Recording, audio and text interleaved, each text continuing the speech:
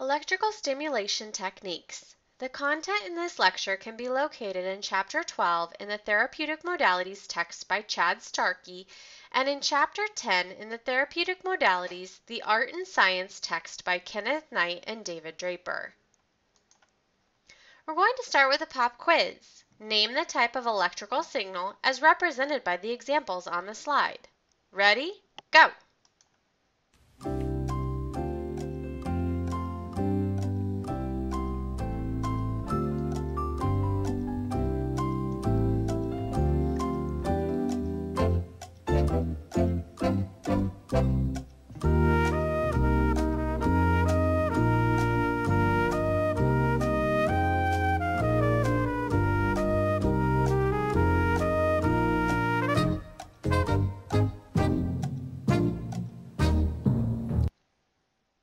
So how'd you do?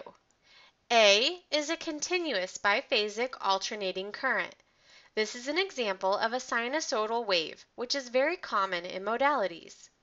B is a continuous monophasic direct current. The current in this graph only stays on the positive side of the isoelectric line. C is a burst biphasic alternating current. There is an interpulse interval in this example. D is a continuous biphasic alternating current. This is an example of a box wave. This is exactly the same as example A. The only difference is the shape of the wave. E is a pulsed direct current. F is a pulsed burst direct current. This current has an interpulse interval between the bursts as well as an intrapulse interval, which is the off time in between each pulse. G is a continuous biphasic alternating current. This is an example of a triangle wave. This is the exact same example as seen in A and D. The only difference again is the shape of the wave. H is a continuous monophasic direct current. The current is the same as in example B. I is a pulsed direct current. This is the same type of current seen in E, just a different shape. In these examples, there weren't any ramping currents. All of the currents were balanced phases and were also symmetrical. So how did you do? Hopefully better than you thought. So just as a review of the practical example of the human body and its interaction with electrical stimulation, remember that the human body is essentially a mass of tissues and fluids. The better the water content of the tissue, or the more water content, the better the conductor for electricity. As the electrical impulses enter the body, it must first pass through the skin, which may provide a significant resistance to the electrical current, and therefore is a poor conductor for electricity. Bone, tendons, fascia, and adipose are all other poor conductors of electrical stimulation. After passing through the skin, the electrical pulse enters the fat, in which has very little resistance due to high water content. Muscles, nerve, bone, and fat are all good conductors for electrical impulses due to high water content. Tissues within the human body are either classified as excitable or non-excitable.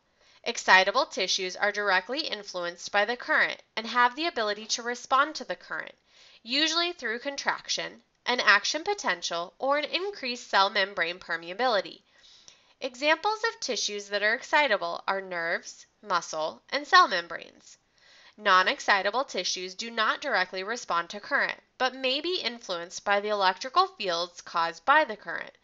Examples of tissues that are non-excitable are bone, cartilage, tendons, and adipose tissue. In order to have an effect, we must be able to excite excitable tissues with the use of electrical energy.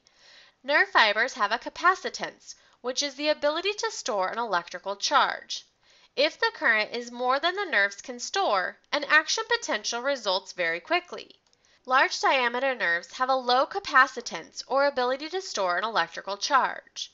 Examples of large diameter nerves are the A alpha and A beta nerves, which respond to touch and pressure, as well as the muscle spindle and Golgi tendon organ within the muscle. Small diameter nerves and muscles have a high capacitance or the ability to store an electrical charge. Examples of small diameter nerves are the A delta and the C fibers, which respond to pain signals. With the ability to excite excitable tissues, there is what's called a strength duration curve. There is an association between the intensity of the current and the phase duration of the current, which will evoke different nerve impulses. A short phase duration will require a higher intensity. A longer phase duration requires lower intensity to stimulate the same nerve. This graph can be located on page 248, figure 12.11 within the Starkey text. Because of the capacitative resistance formed by the cell membranes, short pulses or pulse durations are more selective in the nerve fiber stimulated than are pulses having longer durations. We can see this with the A beta, the motor, A delta, and C fibers. Shorter duration currents require an increased amount of current to stimulate the same type of nerve fiber than do currents that have a longer duration. The use of electrical stimulation for the therapeutic purposes goes back a long time. This is not a new treatment within the therapeutic world. There are several physiological effects associated with the application of electrical stimulation. At a cellular level, the application of electrical stimulation will result in an excitation of nerve cells, changes in cell permeability, usually an increase in the cellular permeability, increases in protein synthesis, stimulation of fibroblasts and osteoblasts, and modification of microcirculation. At a tissue level, the application of electrical stimulation results in frequent muscle contractions, tissue regeneration, and an increased tissue remodeling. At a segment level, the application of electrical stimulation results in a muscle pumping action, lymphatic drainage, and a blood flow improvement. By segment, we are usually talking about a body part, such as an arm, a leg. At a systemic level, the application of electrical stimulation results in analgesic effects and improvements of overall circulation. These physiological effects can occur through two mechanisms, either through direct effects or indirect effects. The direct effects occurs along the line of the current flow. The indirect effect occurs as a result of the physiological response in an area remote to the site of the current flow. Electrodes are devices that are attached to the terminals of a generator or an electrical stimulator unit through which current enters and leaves the body. Electrodes come in a variety of sizes, shapes, and materials and are named accordingly to their function. There are many types of electrodes, including polymers, metal, carbon-impregnated silicone rubber, self-adhesive, and many more. Electrodes introduce current to the body. They function as a medium needed to decrease the resistance. The electrodes are attached to the body through a lead, which is the pathway from the modulator to the human body. There is a table 12-2 on page 242 in the Starkey text that is recommended for students to examine. This table includes the methods of reducing skin to electrode resistance. The three most popular electrode systems over the years have been the following. Number 1, metal sponge electrodes. These are a thin metal plate that attaches to the wire from the terminal. A wet sponge is placed between the metal plate and the skin to increase the conductivity between the two. These are held in place with a flexible rubber belt or a sandbag. The second type of electrode is a carbon or silicone impregnated rubber electrode with a sponge, paper towel, or conductive gel interface. Carbon or silicone is added to the rubber, which is an insulator, so that it becomes a conductor. A wet sponge, a wet paper towel, or a conductive gel is placed between the rubber plate and the skin to increase the conductivity between the two. These are held in place with a flexible rubber band or a sandbag, just like the electrodes in example 1. The third type of electrodes are adhesive-backed carbon or silicone-impregnated rubber electrodes. Adhesive is used in place of the sponge or paper towel and the rubber belt or sandbag. These are quicker and easier to apply, but are more expensive than the other systems. They were intended to be single-use, disposable electrodes, but most people reuse them 8 to 10 times, or sometimes even more, until the adhesive loses its stickiness. The one issue with reusable electrodes that we have to consider is the potential to have cross-contamination. Self-adhesive electrodes should only be reused on the same patient. If used on different patients, bacteria from one patient may be transferred to the next patient. The shape of an electrode is not important. Most of them are round, square, or rectangular. However, the size and the material that the electrodes are made out of is significant. The current density is inversely proportional to the size of the electrode. Occasionally, during electrical therapy treatments, different sized electrodes may be used to either increase or decrease the current density among the motor points and to activate certain areas of the body. As we increase the current density, which means we decrease the area of the electrode, we increase the stimulus, which means there is a greater potential for an uncomfortable sensation under the smaller electrode. The size of the electrode and its placement determine the number of motor units that are stimulated. A small electrode placed over a single muscle will stimulate only that muscle, whereas a large electrode can stimulate a number of muscles. The size of the electrode also has a bearing on the current density under the electrode. The smaller the electrode is, the greater the current density will be, as long as the current output is the same. The conductivity of the material of the electrode will affect the amount of current flow. Carbon or silicone impregnated rubber electrodes seem to have better conductivity than do metal sponge electrodes, but their useful life is limited. The carbon or silicone will leach out with use, thus reducing the electrode's conductivity. Electrode placements can have an effect on the treatment of patients. A monopolar electrode placement occurs when one small active electrode is used with a larger dispersive pad. An active electrode is a smaller electrode under which the current density is great enough to elicit the desired response. A dispersive electrode is a larger electrode under which the current density is not great enough to elicit the desired response. An electrode is dispersive when it is much larger than the electrode or electrodes from the opposite terminal. It is used to complete the circuit and usually is applied to a location remote to the area being treated. A bipolar electrode placement occurs when there are two equal-sized active electrodes. A quadpolar electrode placement occurs when there are four equal-sized active electrodes. With a monopolar electrode placement, there is a small active pad that is placed over the target tissue. Sometimes this active pad is bifurcated, which means the lead gets split into two even smaller electrodes to surround an area. A large dispersive pad is used to complete the circuit and is usually placed away from the target area. Often a patient does not perceive current from under the dispersive site. The most common current type would be a monophasic current. Remember, monophasic current is a pulse with only one phase. The current flows in only one direction. Bipolar pad placement is another option. A bipolar pad placement occurs when you have two active pads that are equal size. Remember, we are not talking about bipolar being a psychological condition. Rather, this is an electrode placement setup that can be modified for our patients. This is a commonly used method in TENS, or transcutaneous electrical nerve stimulation. This can be utilized with either a monophasic or a biphasic current. The patient should report equal stimulation under each electrode placement. The typical protocol is to sandwich the painful area or treatment area so that the pads aren't directly on top of the target area. Rather, if you drew a straight line from one pad to another, it would run directly through the target area. A quadpolar electrode setup requires that there are two sets of electrodes that result in four equally active electrodes. This setup is commonly used with interferential current, or IFC.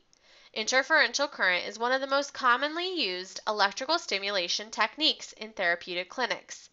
With a quadpolar setup, it results in a three-dimensional configuration of the current. Interferential current is unique as the two currents actually affect each other and the resulting interfered current results in the treatment of the tissue. In this picture, we can see a quadpolar setup. We see that there are two leads, an A lead and a B lead, and they crisscross over the patient's knee. The resulting interfered current from the two sides is what patients feel as interferential current. It's a really comfortable current, and most patients respond very well. If a clinician or a therapist is attempting to target certain tissues, they may want to identify either motor points or trigger points. Motor points are specific points in the body where motor nerves and blood vessels enter the muscle mass. When motor points are stimulated, it will result in a muscle twitch. Please consult with Appendix C within the Starkey text to locate common motor points in the human body. Trigger points, on the other hand, are pathological, localized areas that are hypersensitive to stimulation. When trigger points are stimulated, it will result in radiating or referred pain. Please consult with Appendix A within the Starkey text to locate common trigger points within the human body. There is also additional information in Box 12-3 on page 226 within the Starkey text regarding both motor points and trigger points.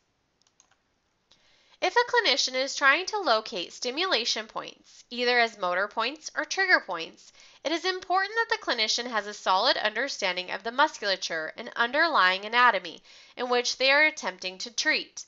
It is imperative that a clinician be able to identify a muscle origin, insertion, and fiber direction in order to properly place an electrode. The electrodes must be placed along the direction of the muscle fiber. Do not place the electrodes perpendicular to the muscle fiber, as it will have no effect on the muscular point you are attempting to stimulate. On occasion, a clinician may need to try out electrode placements and then relocate electrodes based on trial and error. In this picture, we can see that this is a quadricep muscle. We would want to place the electrodes parallel to the muscle fibers, meaning running in the same direction. We would not want to place them perpendicular, as it would be very difficult to treat this individual muscle. Rather, we'd be getting generalized treatment, and it wouldn't be targeted to just the quadriceps. A clinician will also have to determine the electrode proximity by determining how deep your target treatment area is. With the electrodes closer together, this is a relatively shallow treatment, as there are few parallel paths for the electrical current to occur. By placing the pads further apart, the number of parallel paths increases, which should in theory result in a deeper treatment. The patient will tell you that the focus of the treatment stimulation becomes less defined the further away the electrodes are placed. For some clinicians, spreading the electrodes further apart causes concern, especially when electrodes crisscross the spine. Some clinicians refuse to cross the spine with electricity for the fear of stimulating the spinal nerves with a deeper treatment area. Of course, this is just a theory. In all reality, electricity is going to travel along the path of least resistance. While this picture has a demonstration of a fairly deep penetration of electrical energy within the quadricep muscle, that isn't actually the way the body works. To date, there are no documented cases of any spinal damage, injury, or even stimulation with the application of superficial electrode placements around the spine. The simple fact is that electricity will follow the path of least resistance, which is going to be at a superficial level. When we consider the depth of the spinal nerves, as well as the protective surrounding soft tissue, the relative risk of having the spine be affected by electricity is relatively low. However, it is completely up to a clinician to determine if this is a treatment they are comfortable providing. There are 4 primary levels of stimulation with the use of electrical therapy. Treatments can occur at a subsensory level with examples such as MENS or microcurrent. A microcurrent electrical neuromuscular stimulator, or a MENS, is a device that is used to send a weak electrical signal to the body. Such devices apply extremely small, less than 1 microampere, electrical currents to the nerves using electrodes placed on the skin. The patient cannot feel the treatment, and there are no nerves that are activated. Treatment can also occur at a sensory level, with an example such as TENS, or transcutaneous electrical nerve stimulation. Sensory level stimulation occurs as a result of stimulation of the sensory nerves, usually the A-beta fibers. Treatment may also occur at a motor level with an example of Russian current. Motor level stimulation occurs with the activation of the motor nerves and will result in a visible muscle contraction. Treatment can also occur at a noxious level. However, this isn't nearly as common of a treatment due to the extreme discomfort. This treatment results in a brief, intense, acupuncture-like transcutaneous electrical nerve stimulation. Noxious level stimulation occurs with the activation of the nociceptors, or the A delta or C fibers, also our pain receptors. Please find Quiz 7 over Chapter 12. You will have 10 minutes to complete the quiz, and it will be worth 10 points.